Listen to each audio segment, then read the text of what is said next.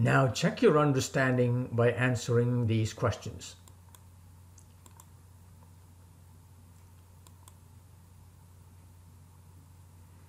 Take your time, read the question carefully, and choose your answer.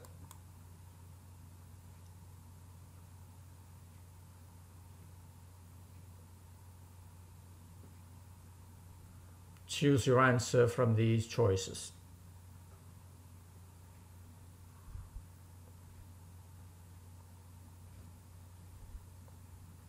Right, next question.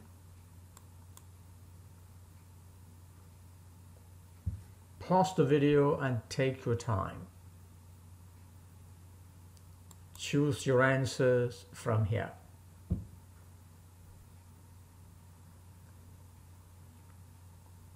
Next question.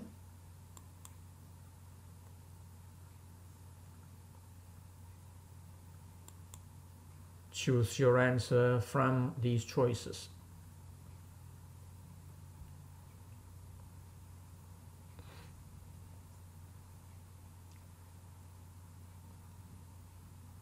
Next question.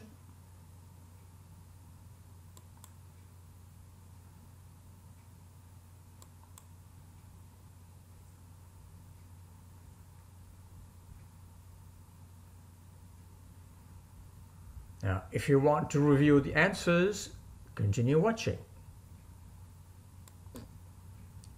Question 1. There are two particles given here. And if you watch, particle 1 has completed one vibration and the disturbance has just reached particle 2.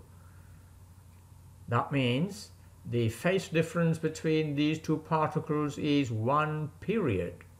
Particle 1 has completed one vibration and particle 2 is now beginning.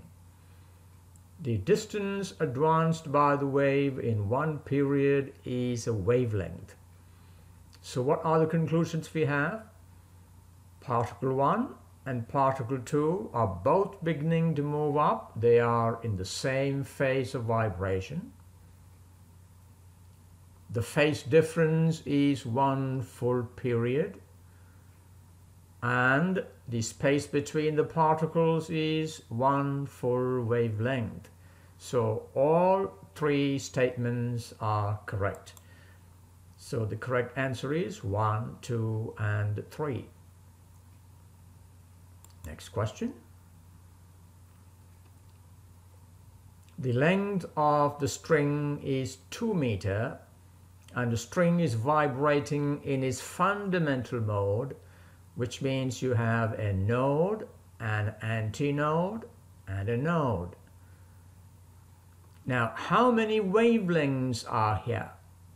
Remember, a complete wave contains 2 full loops. Now, this is just one loop. A node, antinode, a node. So this is half of a wavelength. Therefore, what is the wavelength of the wave? Wavelength of the wave is 2 times this length, which is 4 meters. Now, if this is the fundamental frequency, what is the second harmonic? The second harmonic is twice the fundamental, and so on. Next question. You have seen this experiment done. When resonance occurs in a closed tube, the first mode of resonance, you have an antinode at the mouth and a node at the closed end. What is the distance between an antinode and a node? That distance is 1/4 of a wavelength. So what you have here, the length of the tube, that is 0.3 meter, is 1/4 of a wavelength. Therefore, what is a full wavelength? Is 4 times 0.3 meter, that is 1.2 meter. What is the equation for the speed? Speed of a wave is frequency multiplied by wavelength.